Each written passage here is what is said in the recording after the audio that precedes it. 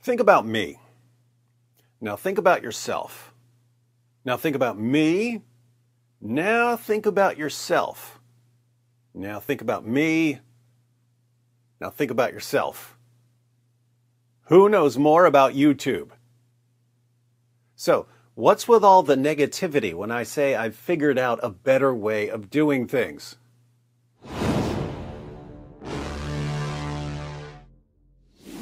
So, yesterday morning I announced that I would be deleting my channel. As far as I was concerned, this wasn't bad news, it was good news. I posted a long video because I wanted to carefully explain why it's good news, not bad news. I'm restructuring what I do in order to increase my output and my reach while simultaneously making myself uncancelable. That sounds good to me. The way things are now, I can be working at 100%. And I'll only be accomplishing 40% because the way I'm doing things is defective given how the platforms have changed over the past several years. So in order to counteract the way they're doing things, I'm revolutionizing the way I'm doing things so that I can maximize my effectiveness. That sounds good to me. But what do I see when I go to the comments section? Tons of complaining. No, David, baking bricks in Egypt is great. Don't go into the desert. The desert is scary. Not to a scorpion.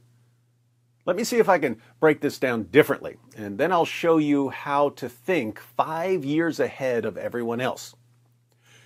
Here's how I am. If you have some sort of legitimate authority over me, let's say I'm in the military and you're the general, I will obey your orders to the death. You can tell me to charge into a bloodbath. I'll do it. If there's a bloodbath over on Bloodbath Hill, I'm your guy. But if you don't have any legitimate authority over me, I'm probably not going to react well if you try to boss me around. Now, if you're evil and corrupt and you don't have any legitimate authority over me, I'm going to make sure you don't control me.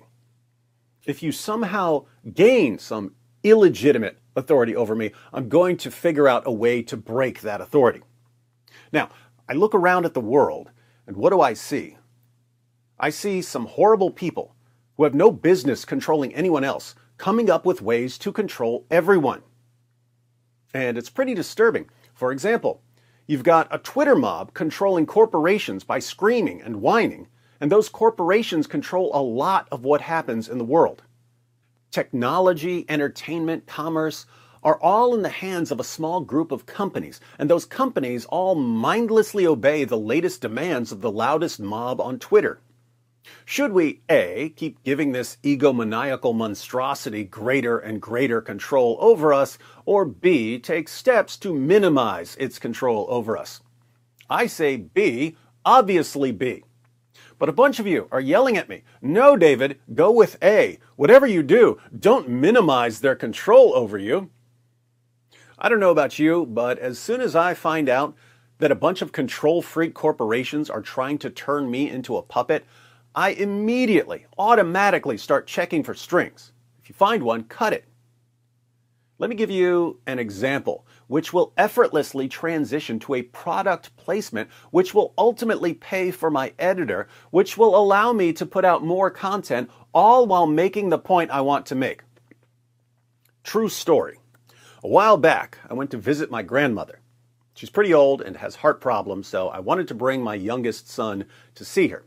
She kind of lives in the middle of nowhere. Anyway, I was sitting on the couch, and her husband was looking for a T-Mobile bill because the payment was due and he didn't want to get a late fee. So he was scrambling around looking for the bill. And then I saw, under a stack of magazines on the coffee table, the corner of the T-Mobile bill. So I said, "You're looking for the T-Mobile bill? I think it's under these magazines." So he got the bill. End of story, right? Wrong. About 10 minutes later, I go upstairs and grab my laptop. I open my laptop, and the first 3 sites I go to, I get ads for, you guessed it, T-Mobile. Now, my laptop was on a completely different floor when I mentioned T-Mobile. How did something hear me and know that it was me? Well, I had my cell phone with me. Now, this was really, really creepy. I said, Oh my goodness, you mean to tell me something is listening to me through my phone and then trying to get me to do something on my laptop? I'm not a very tech-savvy guy, but I wanted to do something about that. And the simplest, most cost-effective step you can take is to get a subscription to Atlas VPN.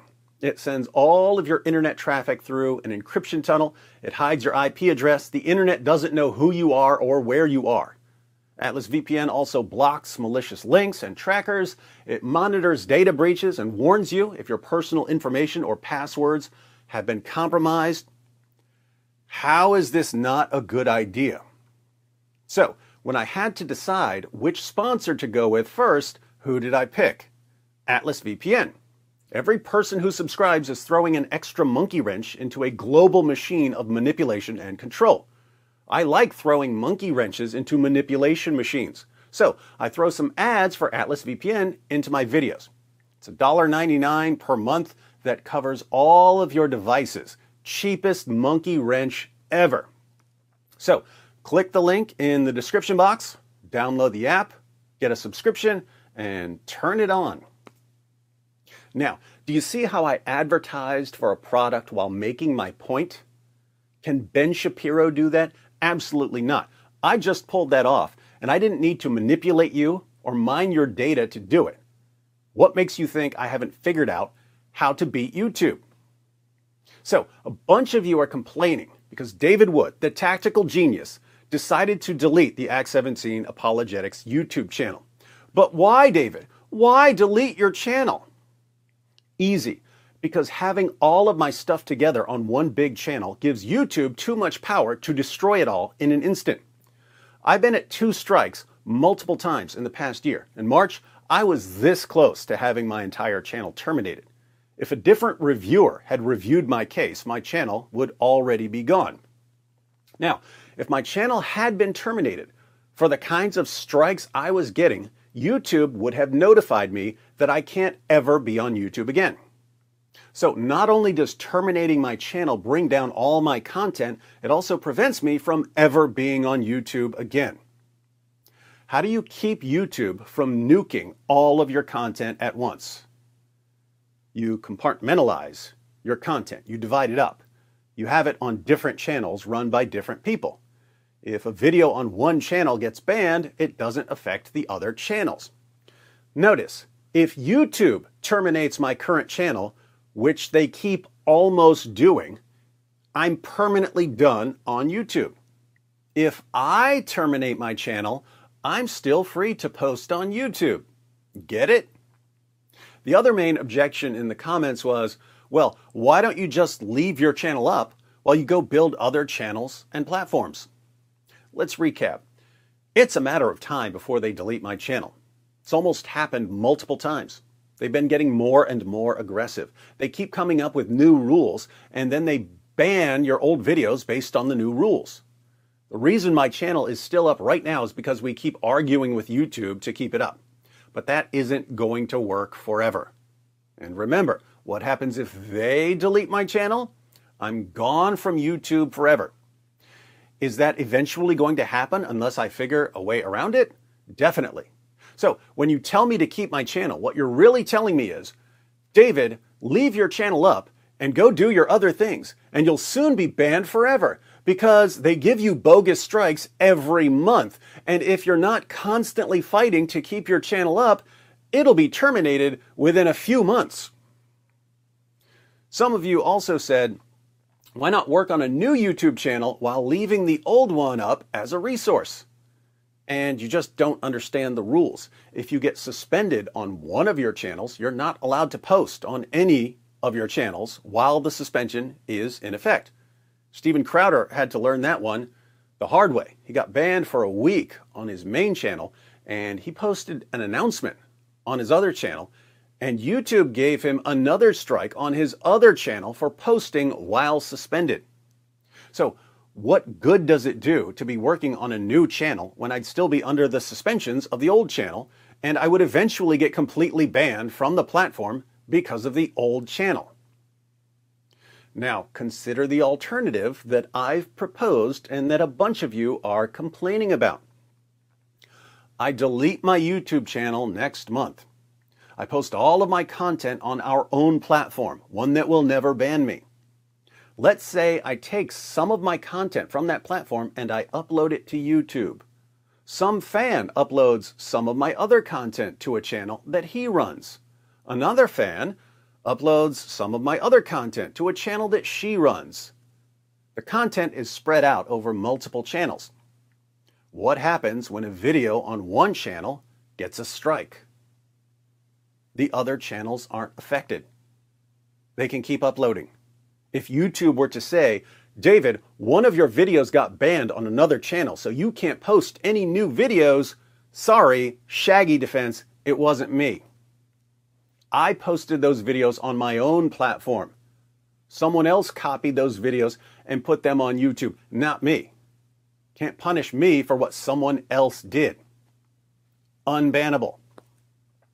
Now, some of you will say, but if the content is on different channels, how will we know where to find the videos we're looking for? Because I'll just tell you. Plus, there will be a mailing list and a website and an app. That's why in my video, I had that entire discussion about how the community can communicate. Are you seeing how all of this ties together to make it much harder to ban a content creator or even slow him down? You've got to think ahead. You've got to think multiple moves ahead of the people who are trying to control you. People always seem to be focused on what they want right now. One of the biggest problems in the world is that people can't seem to anticipate what's going to happen just a few months down the road. I'm generally thinking 10 to 50 years down the road, minimum of 5 years. I'm not doing anything without thinking 5 years ahead. So when you see me doing something, it's because I thought to myself, what do I want to be the case 5 years from now? Because I need to be working on that now. What should I be doing now to bring about what I want to be the case 5 years from now? If you think to yourself, I like David's videos, I want them to stay. But instead of thinking about right now, you instead think about a year or 3 years or 5 years from now, what happens? If I keep running my channel the way I've been running it, what happens a few months from now, a year from now, a few years from now? Channel terminated, banned from YouTube permanently. If I leave my channel up while I work on other things, what happens a few months from now, a year from now, a few years from now? Channel terminated, banned from YouTube permanently. What happens if I delete my channel and restructure everything I do? I'm unbannable until they come out with new rules to ban me. So, what I see you saying in the comments section is, David, I love your YouTube videos so much that I want you to do something which will inevitably get you completely banned from the platform in the very near future, instead of making sure your content is safe. Get it now? Special thanks to everyone who contributed to the fundraiser to make all of this possible. Before you go, be sure to check out my video, Cyrus Reacts to Social Media Censorship. It'll clear things up even more.